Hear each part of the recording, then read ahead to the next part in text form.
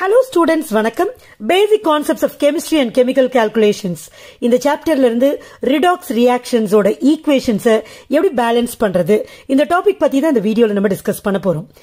Balancing redox reactions அப்படினு சொல்றப்ப there are two methods. First method என்னன்னு பாத்தீங்கன்னா oxidation number method. Second method என்னன்னு பாத்தீங்கன்னா ion-electron method. First method last videoல நம்ம டிஸ்கஸ் பண்ணிட்டோம். And இந்த வீடியோல second method ஆன ion-electron method தான் பார்க்க போறோம். Ion-Electron methodல ஒரு redox reaction ஓட equation balance பண்றதுக்கு we have to follow a set of rules. முதல்ல அந்த rules என்னென்ன அப்படின்றத பார்த்துருவோம். அதுக்கப்புறமா ஒரு example equation எடுத்துட்டு based on ion-electron method அந்த equation balance பண்ணலாம். First step or first rule. இந்த rules பாத்தீங்கன்னா இதே ஆர்டர்ல நீங்க ஈக்குவேஷன்ல ஒர்க் அவுட் பண்றப்ப ஒரு பிரச்சனை இல்லாம ஈக்குவேஷன் ஈஸியா பேலன்ஸ் ஆயிடும். ஓகே, ஃபர்ஸ்ட் ஸ்டெப் பாருங்க, right the equation in ionic form. இப்போ கொஸ்டின்ல ஈக்குவேஷன் மாலிகுலர் ஃபார்ம்லயோ ஆர் அயான்ஸாவோ டைரக்டா அயான்ஸாவோ கொடுத்துடலாம். ஸோ எப்படி இருந்தாலும் ஃபர்ஸ்ட் ஸ்டெப்ல நம்ம ஈக்குவேஷனை அயானிக் ஃபார்ம்ல ரெடியா எழுதி வச்சிடணும். செகண்ட் ஸ்டெப் பாருங்க, identify atoms undergoing oxidation and reduction. எப்படி இருந்தாலும் இதுக்கு நம்ம ஆக்சிடேஷன் நம்பர் கால்குலேட் பண்ண தெரியணும். ஸோ அந்த ஈக்குவேஷன்ல இருக்கிற ஆட்டம்ஸோட ஆக்சிடேஷன் நம்பர் கால்குலேட் பண்ணுவோம். அப்போ ஆக்சிடேஷன் நம்பர்ல ஏதாவது சேஞ்ச் இருக்கான்னு நம்மளால கண்டுபிடிக்க முடியும். இன்க்ரீஸ் இன் ஆக்சிடேஷன் நம்பர் அப்படின்னு சொல்றப்ப அதை ஆக்சிடேஷன் சொல்லுவோம். டிக்ரீஸ் இன் ஆக்சிடேஷன் நம்பர் இருந்துச்சுன்னா அதை ரிடக்ஷன் சொல்லுவோம். ஸோ இதை பேஸ் பண்ணி எந்த ஆட்டம்ஸ்லாம் அண்டர்கோயிங் ஆக்சிடேஷன் அண்டர்கோயிங் ரிடக்ஷன் அப்படிங்கறத நம்மளால கண்டுபிடிச்சிட முடியும். தேர்ட் ஸ்டெப் பாருங்க, அந்த ஈக்குவேஷனை ரெண்டு ஹாஃபா பிரிக்கணும். ஒரு ஹாஃப் ஆக்சிடேஷன் ஹாஃப், இன்னொரு ஹாஃப் ரிடக்ஷன் ஹாஃப். இதெல்லாம் எக்ஸாம்பிள் எடுக்கிறப்ப எப்படி பிரிக்கிறதுன்னு நான் சொல்வேன். ஃபோர்த் ஸ்டெப், சில விஷயங்களை பேலன்ஸ் பண்ணணும். ஸோ பேலன்சிங் ஃபர்ஸ்ட் எதை பேலன்ஸ் பண்ணணும்னா all the atoms other than hydrogen and oxygen. அந்த ஈக்குவேஷன்ல இருக்கிற ஹைட்ரஜனையும் ஆக்சிஜனையும் பேலன்ஸ், ஆக்சிஜனை தவிர மீதி எல்லாத்தையும் பேலன்ஸ் பண்ணணும். அடுத்த பேலன்சிங் பாருங்க, சார்ஜை பேலன்ஸ் பண்ணணும். ஸோ எங்கேயாவது பேலன்சிங் ஆகாம இருந்துச்சுன்னா நம்ம அதுக்கு எலக்ட்ரான்ஸை எடுத்து ஆட் பண்ணிக்கலாம். அடுத்தது பேலன்ஸ் ஓ. பேலன்ஸ் ஆக்சிஜனை பேலன்ஸ் பண்ணணும்னா அதுக்கு ஆப்போசிட் சைட்ல எத்தனை ஆக்சிஜனை பேலன்ஸ் பண்ணுமோ அத்தனை H2O மாலிகுலை சேர்த்துடணும். அடுத்தது பேலன்ஸ் ஹெச். இப்ப நம்ம ஓவர் பேலன்ஸ் பண்றதுக்கு H2O சேர்க்கிறப்ப நம்மளே அதிகமா H ஆட்டம்ஸ் அதிகமாயிடும். ஸோ அதை பேலன்ஸ் பண்றதுக்கு அதோட ஆப்போசிட் டைரக்ஷன்ல H பிளஸ் அயான்ஸை ஆட் பண்ணிடலாம். அதுக்கப்புறமா எலக்ட்ரான்ஸை பேலன்ஸ் பண்ணணும். Okay, because in a redox reaction number of electrons lost is equal to number of electrons gained. So எப்பவுமே number of electrons both sides, அதாவது both halvesலயும் ஈக்குவலா இருக்கணும்.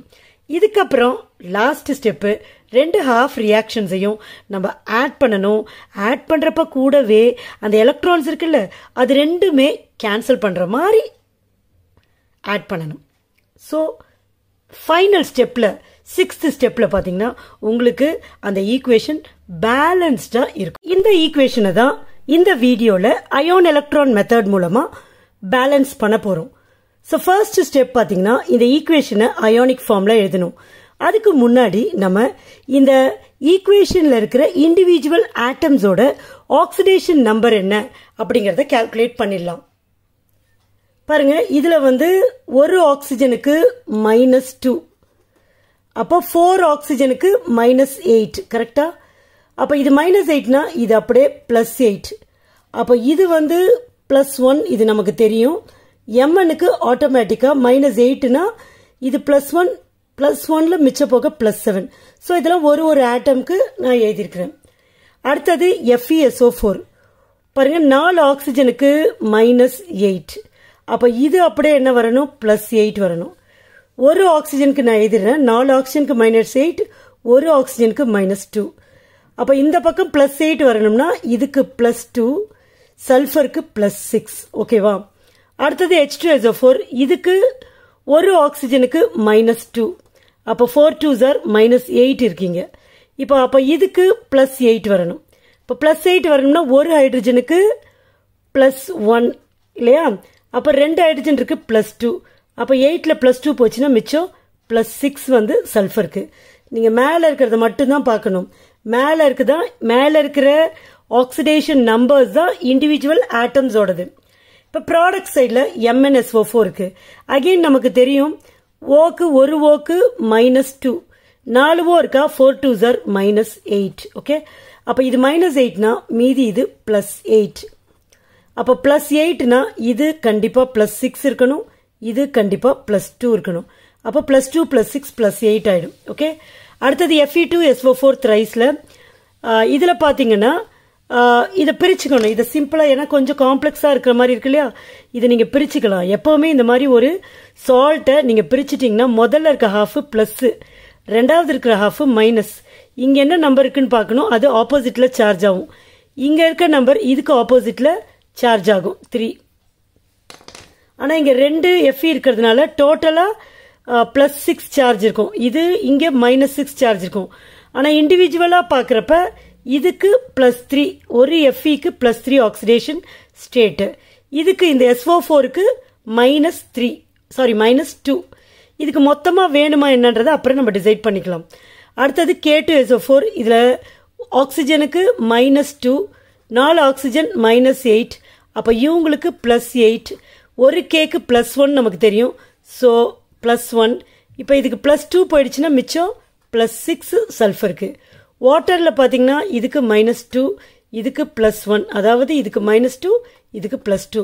ஸோ கீழே இருக்க நம்பர்லாம் நீங்க ஆட் பண்ணி பாத்தீங்கன்னா 0 வரும். பிகாஸ் இங்க இருக்கிற மாலிக்யூல்ஸ் எல்லாமே நியூட்ரல் மாலிக்யூல்ஸ். மேல போட்டிருக்கிறது எல்லாமே இண்டிவிஜுவலா ஒரு ஆட்டமோட ஆக்சிடேஷன் நம்பர். முதல்ல இத மாதிரி உங்களுக்கு ஆக்சிடேஷன் நம்பர் கால்குலேட் பண்ண தெரியணும். அப்படியே நான் பண்ற மாதிரி தான் பண்ணணும்ன்ற அவசியம் கிடையாது. உங்களுக்கு எந்த மெத்தட்ல ஆக்சிடேஷன் நம்பர் கால்குலேட் பண்றது ஈஸியா இருக்கோ அதை நீங்க ஃபாலோ பண்ணலாம். இந்த ஆக்சிடேஷன் ஸ்டேட்ஸை நல்லா அப்சர்வ் பண்ணுங்க. கேக்கெல்லாம் பாருங்க, அதே தான் +1 தான் இருக்கும், ஆக்சிஜனுக்கும் -2 தான் இருக்கும், ஹைட்ரஜனுக்கும் நீங்க எங்க பார்த்தாலும் +1 தான் இருக்கும், சல்ஃபருக்கும் +6 தான் இருக்கு. ஸோ இதை பத்தி நம்ம ஒரி பண்ண வேணாம் அப்படின்றதுக்கு சொல்றேன். ஸோ யாருக்கு சேஞ்ச் இன் ஆக்சிடேஷன் நம்பர் இருக்கோ அவங்க மேலதான் நம்ம கவனம் இருக்கணும்.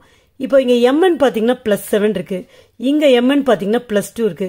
So change in oxidation number இருக்கு இல்லையா இதுக்கு. அதே மாதிரி அயனுக்கு பாருங்க, Feக்கு +2, இங்க ஒரு அயனுக்கு +3. ஸோ +2 +3, ஸோ இவங்க 2 பேருக்கும் ஒரு சேஞ்ச் இன் ஆக்சிடேஷன் நம்பர் இருக்கு. ஸோ இவங்கள தான் முக்கியமா நம்ம அயானிக் ஃபார்ம்ல இன்க்ளூட் பண்ணியே ஆகணும். அயானிக் ஃபார்ம் அப்படின்னு சொல்றப்ப ஒரு காம்பவுண்டையும் நீங்க பிளஸ் மைனஸா பிரிக்கணும். இப்ப KMnO4 அப்படின்னு சொல்றப்ப இங்க தான் பிரிக்க முடியும். இது ஒரு பிளஸ், இது ஒரு மைனஸ், புரியுதா? K வந்து ஒரு பிளஸ், MnO4 மைனஸ் வந்து ஒரு மைனஸ். அதே மாதிரி இந்த காம்பவுண்டை பிரிக்கிறப்ப இங்க பிரிப்பீங்க, இது +2 இங்க இருக்கு, அப்ப ஆட்டோமேட்டிக்கா இது -2. அதே மாதிரி இங்க பாத்தீங்கன்னா இது 2H பிளஸ், அப்ப இது 2 மைனஸ். ஓகே, இங்க Mn பாத்தீங்கன்னா 2 பிளஸ், இது SO4 ஆட்டோமேட்டிக்கா 2 மைனஸ். இங்க Fe 3 பிளஸ் 2 இருக்கு, ஸோ 2 Fe 3 பிளஸ் வரும், இது SO4 2 மைனஸ். இங்க K-வை பிரிச்சா K பிளஸ் 2K பிளஸ், இங்க SO4 2 மைனஸ். H2O ஒரு நியூட்ரல் மாலிக்யூல். நியூட்ரல் மாலிக்யூல் அப்படின்றத விட இது ஒரு அயோனிக் காம்பவுண்ட் கிடையாது, இது ஒரு கோவேலன்ட் காம்பவுண்ட். ஸோ இது அயனைஸ்டு ஸ்டேட்ல போட முடியாது.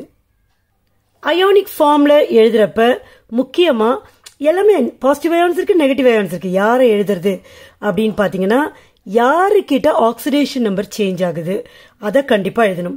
அப்ப வந்து Mn வந்து இங்க ஆக்சிடேஷன் நம்பர் சேஞ்ச் ஆகுது இந்த 2 Mnக்கும்.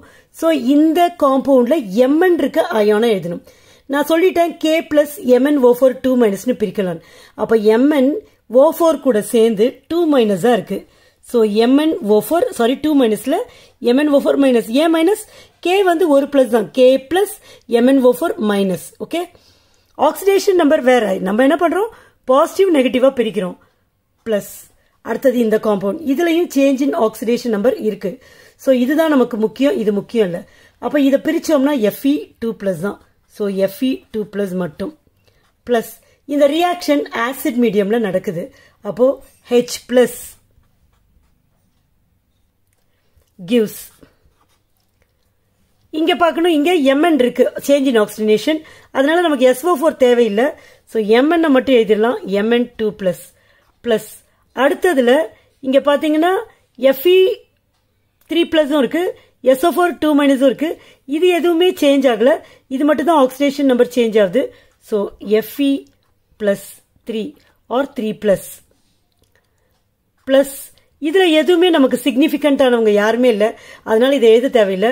H2O எழுதிடலாம். ஆர் நீங்க இதை ஈவன் இதை கூட எழுதாம நீங்க எழுதலாம். ஓகே, இது ரெண்டுத்தையும் எழுதாம கூட எழுதலாம்.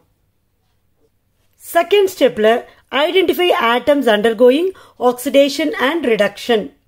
ஸோ இங்க பாத்தீங்கன்னா +7 ஆக்சிடேஷன் ஸ்டேட் இதுக்கு +2 ஆக்சிடேஷன் ஸ்டேட், இங்க +2 oxidation state +3 oxidation state.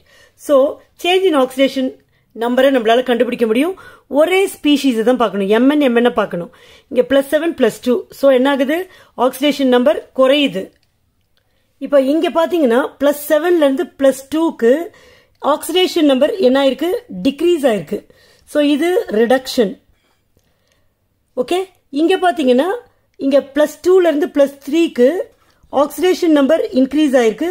So இது ஆக்சிடேஷன். ஸோ நம்ம யார் ஆக்சிடைஸ் ஆகுறா, யார் ரெடியூஸ் ஆகுறான்றத கண்டுபிடிச்சிட்டோம். இப்போ இந்த ஈக்குவேஷனை 2 ஹாஃபா பிரிக்க போறோம். ஒன்னு ஆக்சிடேஷன் ஹாஃப், இன்னொன்னு ரிடக்ஷன் ஹாஃப். ஆக்சிடேஷன் ஹாஃப் அப்படின்னு சொல்றப்ப பாருங்க, இதுதானே ஆக்சிடேஷன். ஸோ இதை எழுதணும், அதாவது Fe2+ gives Fe3+. ரிடக்ஷன் அப்படின்னு சொல்றப்ப இங்கதான் ரிடக்ஷன் நடக்குது. So MnO4- gives Mn2+. இந்த ஸ்டெப்ஸ்ல பாருங்க, ஃபர்ஸ்ட் நம்ம balance atoms other then hydrogen and oxygen பண்ணணும். ஹைட்ரஜனையும் ஆக்சிஜனையும் தவிர இங்க இருக்க ஆட்டம்ஸ் பேலன்ஸ்டா தான் இருக்கு. ஒரு Fe தான் இருக்கு, ஒரு Mn தான் இருக்கு. நெக்ஸ்ட் பாருங்க, balance charge by adding electrons. இப்ப இங்க பாத்தீங்கன்னா சார்ஜ் பேலன்ஸ் பண்ண போறோம். இங்க 2+ இருக்கு, இங்க 3+ இருக்கு. எப்படி இருந்தாலும் சார்ஜ் பேலன்ஸ் பண்றது நீங்க எலக்ட்ரான் வச்சுதான் சார்ஜ் பேலன்ஸ் பண்ண முடியும். எலக்ட்ரான்னா என்னது, மைனஸ் சார்ஜ். அப்ப இங்க 2+ இருக்கு, சோ இங்கேயும் 2+ வேணும்னா ஒரு எலக்ட்ரானை நம்ம இந்த சைடு ஆட் பண்ணா 1 - 3+ 2+ ஆயிடும். சோ இந்த பக்கமும் 2+, இந்த பக்கமும் 2+. இந்த பக்கம் பாத்தீங்கன்னா நம்ம சார்ஜை பேலன்ஸ் பண்றதுக்கு முன்னாடி இந்த ஆக்சிஜனை பேலன்ஸ் பண்ணிடலாம். ஓகே, இப்போ இந்த பக்கம் 4 ஆக்சிஜன் ஆட்டம்ஸ் இருக்கு, இங்க ஆக்சிஜன் ஆட்டம்ஸே இல்ல. சோ 4 H2O எத்தனை O வேணுமோ அத்தனை H2O இந்த பக்கம் சேர்த்துட்டேன். இப்ப பாத்தீங்கன்னா இந்த பக்கம் 4 2s are 8 ஹைட்ரஜன் இங்க இருக்கு, இந்த பக்கமே இல்ல. சோ அத 8H+ இந்த பக்கம் நான் ஆட் பண்ணிடுறேன். சோ இது பேலன்ஸ்ட் ஆயிடுச்சு. இப்போ நம்ம சார்ஜை செக் பண்ணலாம். சார்ஜ்னா இங்க 8+, இந்த 8 சேர்த்துக்கணும். 8 + 1 - 8 + 1 - எவ்வளவு இருக்கு, 7+ இருக்கு. ஓகே, இந்த பக்கம் பாத்தீங்கன்னா 2+ இருக்கு. அப்ப இந்த பக்கம் பாசிட்டிவ் சார்ஜ் அதிகமா இருக்கு. அப்ப இங்க குறைக்கணும். எவ்வளவு குறைக்கணும், 5 குறைக்கணும். அப்பதான் 2 + 2+ ஈக்குவலா வரும். சோ அதுக்காக இங்க 5 எலக்ட்ரான்ஸை இந்த சைட் நம்ம ஆட் பண்ணிடலாம். இங்க இடம்ன்றதுனால கீழே எழுதிட்டேன். நெக்ஸ்ட் 2 ஈக்குவேஷன்ஸ்லயும் இருக்கிற நம்பர் ஆஃப் எலக்ட்ரான்ஸ் சேமா இருக்கணும். இப்ப இங்க பாத்தீங்கன்னா 5 எலக்ட்ரான்ஸ் இருக்கு, இங்க பாத்தீங்கன்னா 1 எலக்ட்ரான் இருக்கு.